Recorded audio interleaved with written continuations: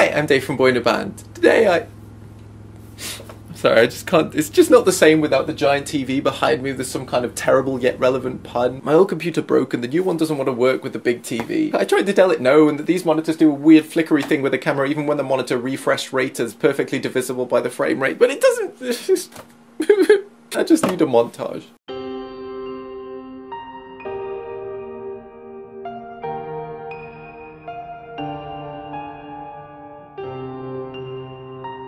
Much better. On March 28th last year, I was on a road trip around America, but the road trip wasn't the thing I was most excited about. We'd just reached the 100,000 subscribers on Boyinaband, and the 100,000 meant a lot. I'd been working towards that in earnest since about 2009, so freaking 4 years. Maths! And that 6-digit number was what I had decided was the most important thing in my life. Just like my first girlfriend's phone number. I'm kidding, we used MSN and I don't remember half of our relationship.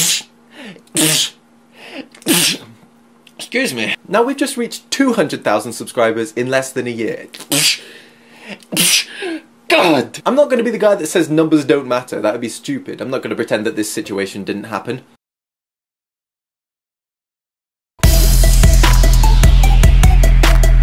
Obviously having a lot of people care about what you do is trap dance worthy, but that's not all that matters. And this year the numbers aren't the thing that's hit me the hardest. What has hit me the hardest happened about a month ago, and it started with a distinctly conventional hate comment left on a dubstep metal song I did with Cookie Breed. How do these talentless pieces of waste have a like bar like this? Followed up with a bigger statement of how we weren't deserving of this attention. But then instead of the comments devolving into racial slurs and ad hominem homophobic slandering, something magical happened. The vast majority of the responses were constructive. I'm not a musician, but I still like this song. I did listen to all the bands that this guy suggested in his comment, and I didn't like even one. They're just not my style. Both of these dudes are very talented in their own ways. It's opinion, enough said. And they were just being factual and logical. I didn't see any of the scathing sarcasm or the blatant insulting that I come to expect from the YouTube comment system. And most incredible of all, the dude came back with this. Since so many people have replied and defended these guys, allow me to break the internet norm and apologise for my slandering. By far most of you replied constructively and argued for these guys really well. Forgive my initial hatred.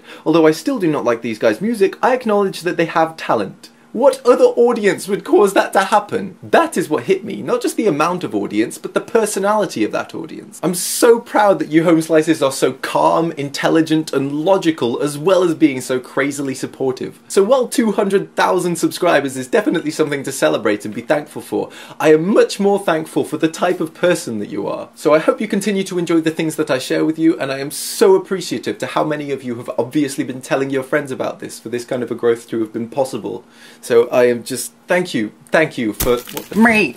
Davo, can you just not... Me, I don't think you realise how fun it is to brick a window. I do, but windows are expensive. What do you want? Calm down, mate. I just want to borrow your camel corder to raise awareness for Ukraine. Can you hang on? I just need to finish thanking everyone. You just need to finish being gay. Ah, fucking mate. What are you thanking them for? For being subscribers. Mate, for watching your videos. What, are you pandering to your audience? No, I'm genuinely thankful. Why would I indulge them like that? I think you misunderstood, mate. Pandering. It's like when you show your audience how rare and special you are, like a panda. Here's a camera, use this. Nah, I fucking want yours. Fucking... Don't, just... Oh, freaking don't... Fucking cheers for watching and have a nice gay. Fucking, that's what you say, but with gay instead of day. Bye.